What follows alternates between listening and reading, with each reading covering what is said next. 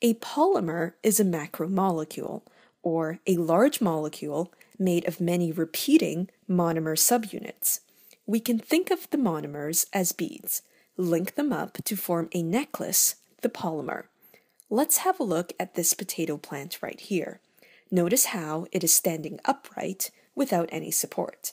This is due to a polymer known as cellulose. To be correct, this is a polysaccharide, a polymer made of many repeating sugar, or specifically glucose subunits. Now layer all these polymers that you have formed. It is an even stronger structure. Now add more and intertwine them. This is the main component of plant cell walls. So now you can see why the stem of your potato plant can stay upright. Let's now look at the potato itself. It is very starchy. Starch is actually a combination of amylose and amylopectin. Amylose is also made of glucose monomers and has a helical structure. Amylopectin, on the other hand, is like amylose, but has branches of glucose chains. Have a look at that tree in the background. The trunk is very, very rigid and strong. It can't just be due to the cellulose, or else the stem of the potato plant would be much stronger. The reason why it is rigid is because the cellulose and other fibers are held intact by another natural polymer called lignin. Here's a challenge for you. Where do we get paper from? Pause, think, and resume the lesson when ready. Paper comes from wood, which come from trees. Paper is in fact made from cellulose. It is just layers of cross-linked cellulose fibers. If you tear a piece of paper and look closely, you will see those fibers. When paper is made, lignin must be separated from cellulose in a process called pulping, or else we would not be able to fold or crumple it. Now, let's look at ourselves.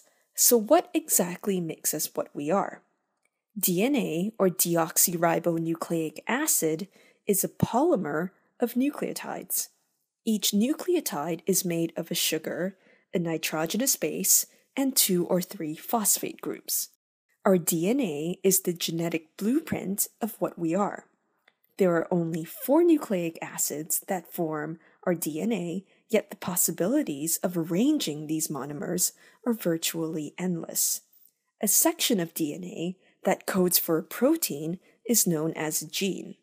Our genes determine whether we have brown or blue eyes, blonde or black hair, straight or curly hair, and even the smaller features such as your dimples and the shape of the hairline.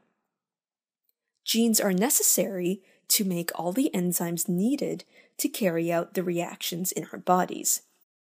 Proteins are polymers made from amino acid monomers. There are endless types of proteins, each with a unique structure and function.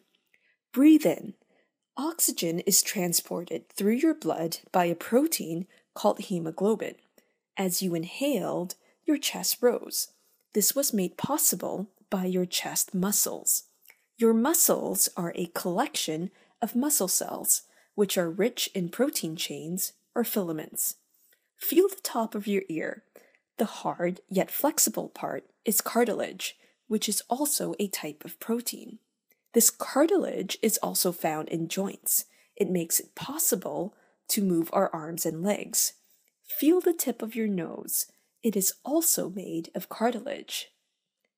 Collagen is a fibrous protein responsible for maintaining the firmness of our skin. As time progresses, the collagen loses its elasticity, just like an overused elastic band. When this happens, grooves in our skin form, otherwise known as wrinkles. Hair and nails are made of keratin, yet another type of protein. Keratin is not exclusive to humans, but is also found in bird feathers, turtle shells, and cat claws. Moving on to other living organisms, silkworms can produce their own silk protein to spin its cocoon. This is still done on a large scale in some countries. However, some people find this unethical, as the larvae inside the cocoon are killed during this process. The exoskeleton, or shells of crustaceans, such as crabs and lobsters, are formed from chitin.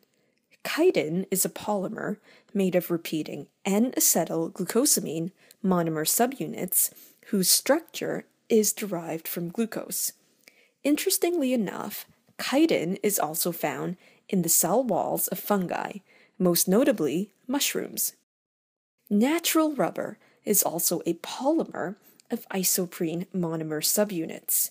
This is found in latex, which is a white milky substance that is tapped from para-rubber trees. This can be used to make latex gloves, erasers, elastic bands, adhesive, and balloons, as well as many other useful everyday materials. The rubber in car tires is vulcanized rubber, meaning that sulfur has been added to introduce cross-linking between the polymers, which strengthens the structure.